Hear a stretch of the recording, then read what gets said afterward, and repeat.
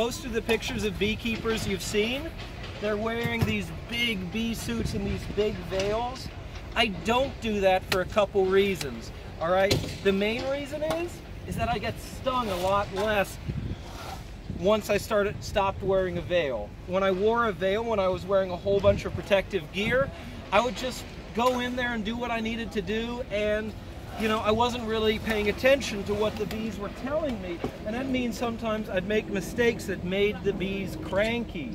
And that's what makes them sting, right?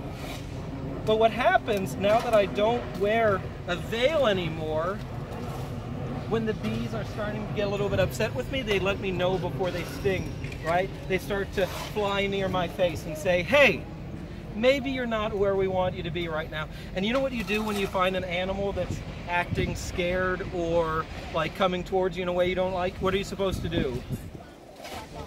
You're supposed to walk away. And so because I pay better attention now, because I can tell when the bees are getting too close, I just walk away when the bees are feeling upset. And that's made both of our lives, all of our lives, a little bit easier. So we're gonna go down into the nest here. As you can see, there are lots of bees.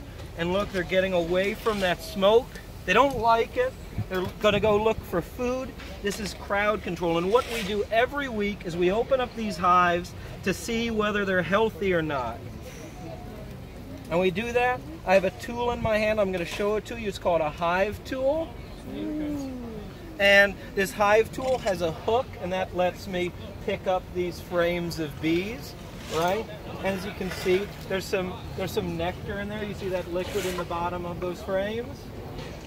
See the liquid? So we're going to go, and there's some pollen in there too, but we're going to go look for some babies, okay? I want to show you some babies because the babies are cute. Everybody loves babies. All right, so we're going to look for some babies real quick. And we have some right here. Hello, babies.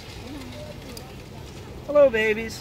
So it's really important when you're taking a hive apart that you put it back in the same order. It'd be like somebody going into your house and rearranging your furniture at night. You'd wake up in the morning, you'd be like, where the heck am I? And you'd bump into everything. So here we have our first frame that has babies on it, right? So we have a whole bunch of stuff here. We have some honey on the sides. This is honey that's on the sides here, right?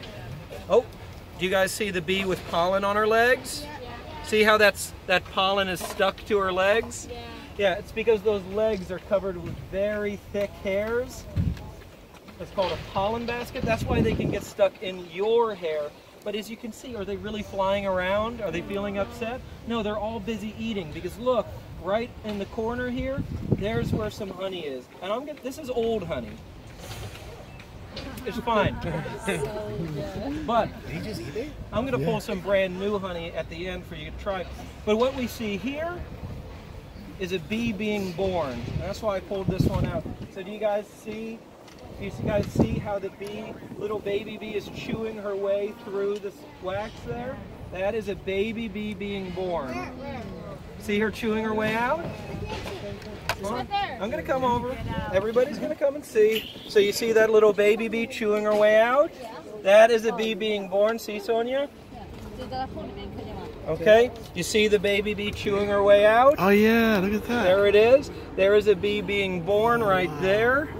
Right there, underneath the See thing. right underneath my finger? See her chewing her way out? So bees are born fully grown. Hey, and guess what their first job is when they're born? They turn right around and they clean their room. I know, isn't that great? Lesson. Don't tell your parents. Now I'm going to see if I can find you some younger babies to see. So, do you see the difference? Do you see this wax here, how this wax is smooth and clear? That's honey. And do you see how this wax in the middle is kind of rough and brown?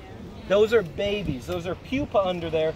The larvae turn into cocoons and metamorphize, just like a butterfly, just like a beetle, right? And so the bees actually protect their pupa by building some nice porous wax on top of it. But I want to show you what some pupa look like.